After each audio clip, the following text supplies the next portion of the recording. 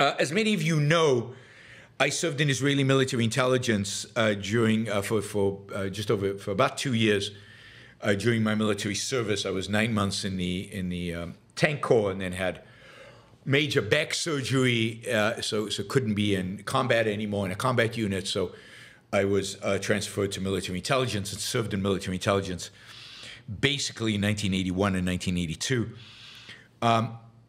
And one of the things that really shocked me on October 7th was the fact that that the intelligence services had failed so miserably, so badly, that Israel was not prepared at all, that the soldiers at the front were shocked to find Hamas right on top of them, that a civilian population along the border was not armed and was not prepared to be armed, and had no indication that this was happening, or that this might happen, or that there was a threat of this happening. And it clearly appeared, and still is, the largest intelligence failure in Israel's history, and maybe, just in history. It's just stunning. The Gaza Strip is not that big. Israel has drones. Israel can look in. Clearly, now we know that Hamas was practicing this, was engaged in mock attacks. It's just unthinkable. Israel has maybe the best signal intelligence in the world. It listens in and has the capacity to listen in on basically pretty much every single phone conversation that happens in Gaza. My guess is, encrypted or not, they have electronic surveillance. They were probably monitoring email and every other form of communication. It's just inconceivable that the Israeli intelligence missed this. And indeed, it turns out it did not. There is a major story today in the New York Times that basically lays out the extent of, lays out what happened. At least, this is not official yet, but this is unofficial. But it lays out the scope of the failure and where the failure actually happened. It turns out that Israeli military intelligence had at their disposal a 40-page document,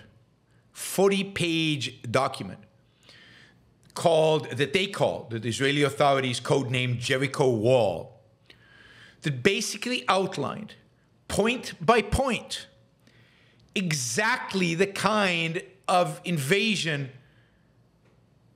that was experienced on October 7th. The use of, the use of drones, the use of paragliders, the use of trucks, all of this stuff, laid out in massive detail.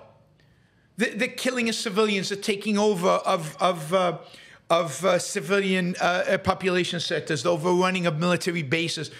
Hamas had detailed information about the military bases, who was there, how many troops were there. The idea that the drones would knock out some of the surveillance before the attack actually happened, which indeed is what happened. The rocket launches. First you launch rockets, distract the Israelis, and then you come by ground. Exactly what happened. I mean, step by step. And what's shocking about this is Israel had this a year ago.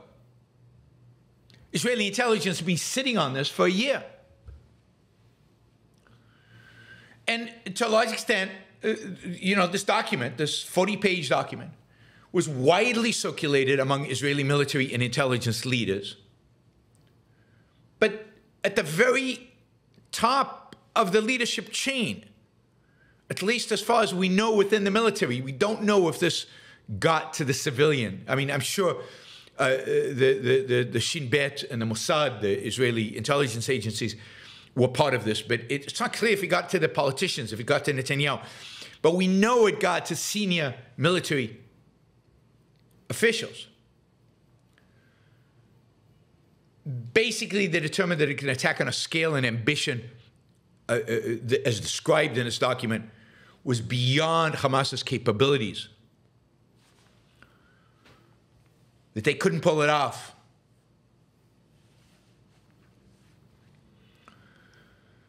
That it was unlikely that Hamas had approved it, that the leadership had approved it. That it was unlikely that Hamas wanted a full-scale war with Israel, which everybody understood that this would lead to.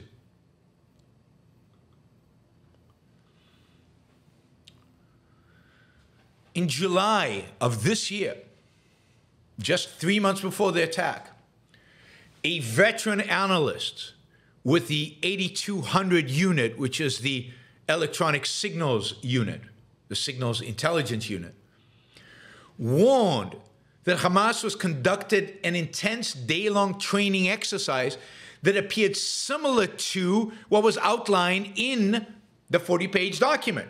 She had read it. This was a female intelligence agent. A colonel in the Gaza division, one of her bosses, brushed it off. I utterly refute that the scenario is imaginary, she wrote back. The Hamas training exercise, she said, fully matched the content of Jericho Wall. It's a plan designed to start a war, she added. It's not just a raid on a village. But the military did not take it seriously. The senior people in the military just did not take it seriously. They brushed it off.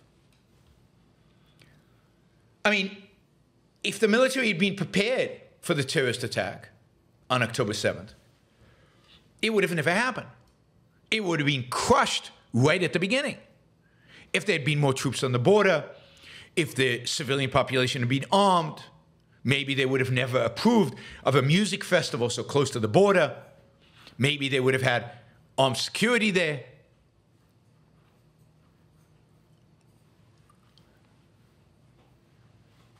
It just would not have happened. The lives of 1,200 people would have been saved and a war avoided. Maybe the war would have happened anyway. But it's just a stunning failure of Israel's military leadership, of the leadership of the intelligence services. I really don't know how they sleep at night. I mean, and at the heart of it, at least from what we can tell today, you know, who knows what we'll yet discover as information comes out in the weeks, months, years to come. At the heart of it was a real belief that Hamas both lacked the capability to attack and would not dare to do it. They didn't have the audacity, if you will, to pull it off.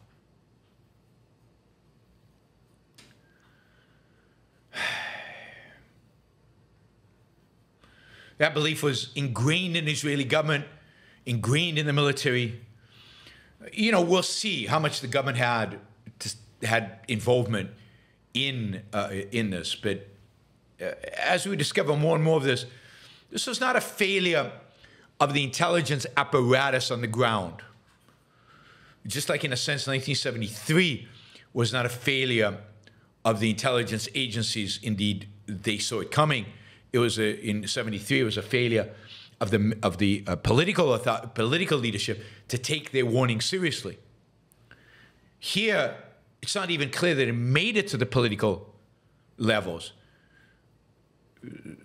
The military at its highest levels are the ones that did not take it seriously, did not put the military on an alert status, did not beef up security along the border, did not warn the civilian population of this possibility. And the most horrific day in Israeli history in many respects could have been avoided and was not. I'd say that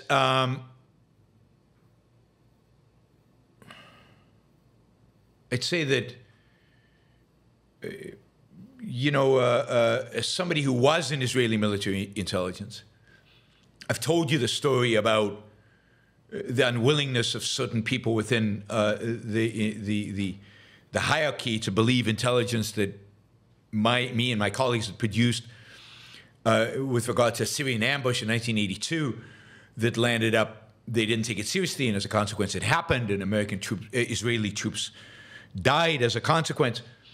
This doesn't shock me. It doesn't really surprise me. The reality is, and I don't know if this is true of the American army, but it probably is the majority of the people who stay in the military beyond the conscription, the 3 years they have to, and then maybe a couple of years to build up their resume or to get some experience in leadership.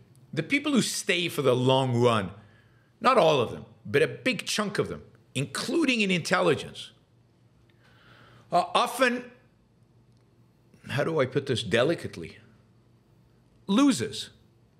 There are often people who are afraid to go into the private sector because they don't know what they would do there. There are people who don't want to start over in the private sector. They've got kind of a path. The military gives them a very protected path with a very defined pension and a very clear level of promotions.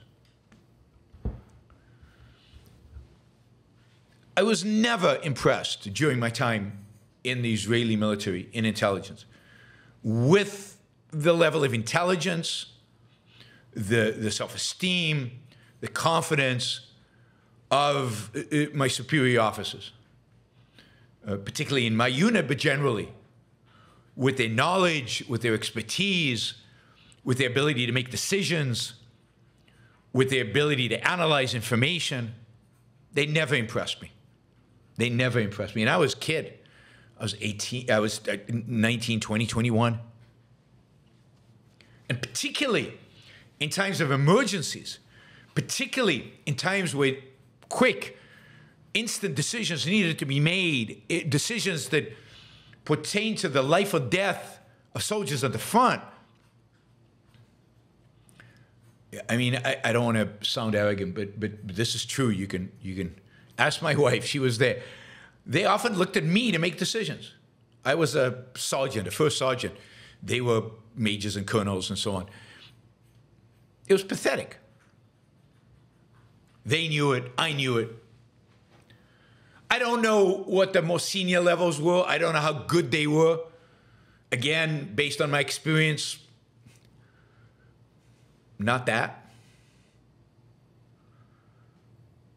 I just have never really been impressed by people in the military. I'm impressed by people I read about in the military of the past. I've never met anybody who's impressed me in the military of the present. I don't know if that's a bias of historians to talk up and impress us with the past. Anyway, we will learn more and more as more information comes out in the weeks, months, years to come on the extent of the failure and who specifically is responsible. I'm very curious to know how much of this went to the political establishment, how much of it was rejected by the politicians themselves. All right. Bonaparte would be an example of what? I mean, Napoleon was both brilliant and a complete and utter failure and a disaster as a general. He fought some brilliant battles, and he also was just fought some horrible battles where he should have been able to win, or he should have avoided the battle, or could have come up with alternative tactics. But he, I think you add up the number of people died in all the wars that Napoleon was involved in, it's something like 3 million. 3 million. Million. Not 1,000, million.